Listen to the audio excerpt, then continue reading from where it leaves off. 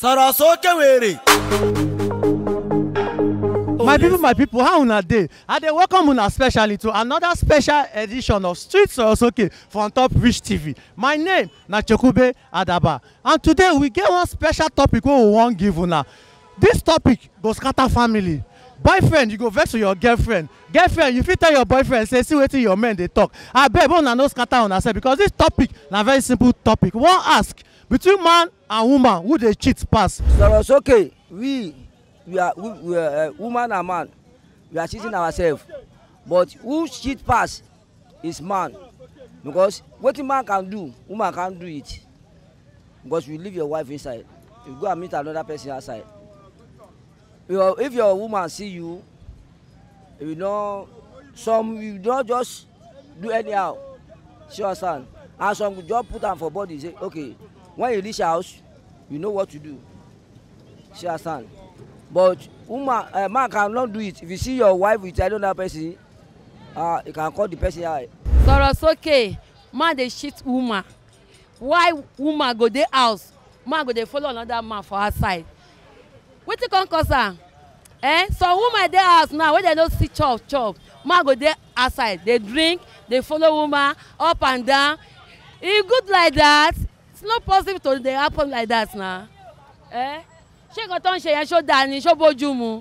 Ọmọ bíi mẹ́rin mẹ́ta máa wà nílé, ọkùnrin á máa tẹ̀lé obìnrin níta. Ṣó yẹ kó rí bẹ́ẹ̀? Kò sí gàrí ńlé, kò sí èlùbọ́ ńlé, kò sí ráìsì ńlé, kò sí iṣu ńlé, òróró òsì, ìṣánágan kò sí fóbìnrin mi láti fi dáná oúnjẹ fọ́mọ. Ṣó yẹ kó rí bẹ́ẹ̀? Sorosoke, according to Shina Peter's music, he say 90% bribing and corruption caused by men, 90% motor accident caused by men. Shall stand. Shortly, let me cut am shortly. Men and then corrupt pass. Even this country wey we dey na men and dey corrupt am. If they even give women chance to rule this country go good. So na men na then dey shit pass. Sorosoke, nínú ọkùnrin àti obìnrin, ẹni tó shit pass ó ní ọkùnrin.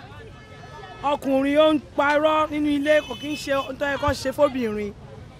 Ọkọ máa parọ́ máa ní pé kò sówó lọ́wọ́ àwọn máa ní obìnrin ní girlfriend níta. Wọn ò ní settle inú ilé àtọ̀. Wọn ò ní ṣe nǹkan tó yẹ kó ṣe, ní settle tó yẹ kó ṣe, wọn ò ní ṣe rárá. Wọ́n fìyà jẹ obìnrin. So gbogbo nǹkan báyẹn ń jẹ́ kóbìnrin náà kó máa struggle. Obìnrin struggle in a little bit, ọkùnrin ní agbára. But ní ọkùnrin tó máa sọ máa ní bí obìnrin yẹn ó yànlè. Irọ́ ni kò yànlè. Àwọn nǹkan tọkùnrin dẹ̀ ń fowó ṣe, ó ń ṣiṣẹ́ ń gbowó lójoojúmọ́. Ṣìnà ó pọ̀ jù fọkùnrin.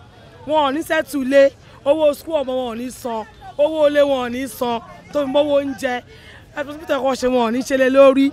So nǹkan tó fi mọ́bìnrin tóbi náà fi ń ṣe struggle káàkiri nìyẹn. Alright, una don hear wetin our people gas to talk for this matter. Everybody just dey hammer man. Men, abeg make we try to dey change. This world need us to be perfect, because na we God make as the head. Until we come again una way with another special ogbonge edition of Street Sorosoke. My name na Chokube Adaba. Abeg make una no forget to keep on subscribing to Reach TV Nigeria. If una get anything wey una wan tell us, follow the social media handles wey dey apply for una screen right now. Until we come una way again for another special edition of Street Sorosoke, I remain Chokube Adaba. Abeg make una always to dey continue to dey Sorosoke. Sorosoke were. Ole sọ̀rọ̀.